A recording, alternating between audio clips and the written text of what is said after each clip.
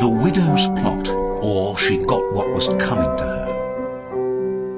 Troubled was a house in Ealing, where a widow's only son found her fond maternal feeling overdone. She was fussy and possessive. Lenny, in his teens, found the atmosphere oppressive. There were scenes. Tiring one day of her strictures, Len went down the street, took a ticket at the pictures, took his seat. The picture was designed to thrill, but oh, the girl he sat beside, if proximity could kill, he'd have died. Simple, sweet, 16 and blonde, unattached.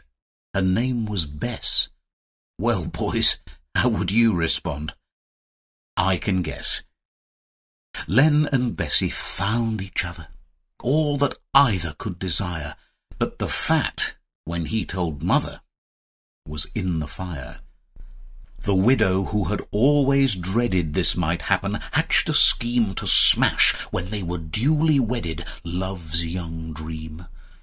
One fine day she murmured, "Sonny, it's not for me to interfere. You may think it rather funny, but I hear Bess goes out with other men."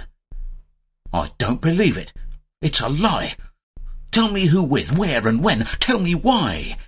"Keep cool, Lenny. I suspected that the girl was far from nice. What a pity you rejected my advice." Suspicion from this fatal seed sprang up overnight and strangled, like a poisonous weed, the lilies of delight. Still unbelieving, Len believed that Bess was being unchaste, and a man that feels himself deceived may act in haste. Now Bess was innocence incarnate, and never thought of other men. She visited an aunt in Barnet now and then, but mostly stayed at home and dusted, crooning early, crooning late, unaware of being distrusted by her mate. Then one day a wire was sent. "Meet me Palaceum at 8, urgent, auntie." Bessie went to keep the date. Slightly anxious, Bessie came to the unusual rendezvous. Desperate, Lenny did the same. He waited too.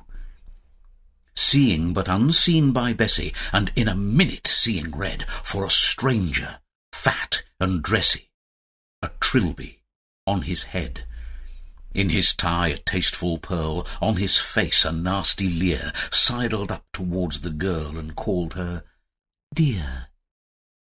At this juncture Len stepped in, made a beeline for the lout, with a straight left to the chin, knocked him out. He might have done the same for Bess, thinking still that she had tricked him, but she was gazing in distress at the victim. "It's her," she cried, but grammar never was her strongest suit. "She's passed out," he heard her stammer. "Lenny, scoot." "It's what? A her? Good God, it's Mum." "Ah, now I see. A wicked plan to make me think my Bess had come to meet a man."